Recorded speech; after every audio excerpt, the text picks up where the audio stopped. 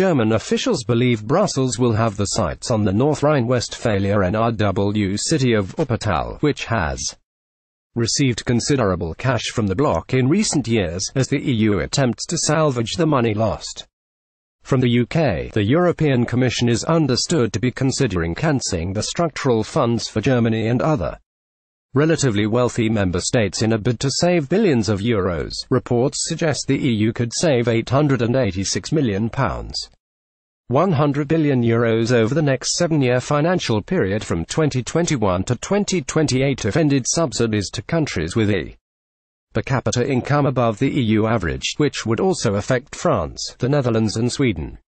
According to expert calculations, a 15% reduction in structural funding would mean Germany would be excluded from all funding programs. Brexit could seriously damage Germany by costing the nation billions in lost subsidies. This would be devastating to the NRW region, which is budgeted to receive €8 billion from the EU during the funding period 2014 to 2021, but if EU budget cuts go, could run out of money completely.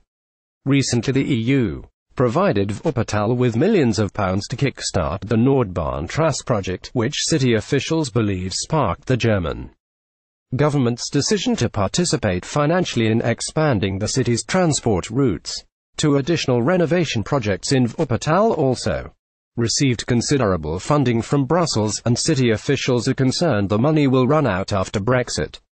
City Director Johannes Slavik said it can be assumed that then the tax bases will be adjusted, and that would not be good for Wuppertal.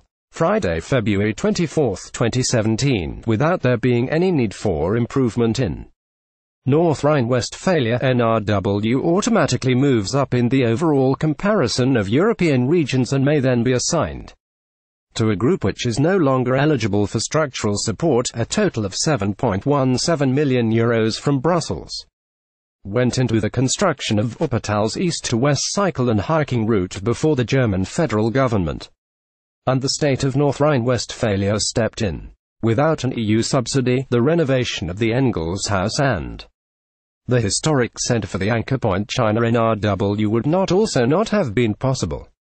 The EU not only contributes larger-scale projects, such as the route to the Engels Centre, but also urban development programs, such as the Social City in Heckinghausen. NRW region is budgeted to receive €8 billion from the U3RSLO subsidy programs for the districts of Oberbarmen and Wicklinghausen, where immigration is particularly high compared to other parts of the city. Speaking to the German newspaper Westdeutsche Zeitung, Mr. Slavik added, "These are fantastic conditions, and the example shows that Europe concerns us all.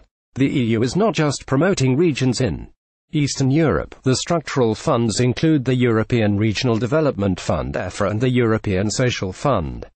EU Commission President Jean-Claude Juncker has called for the Commission to debate the austerity measures at the next meeting on February 14. Diplomats told German newspaper Handelsblatt.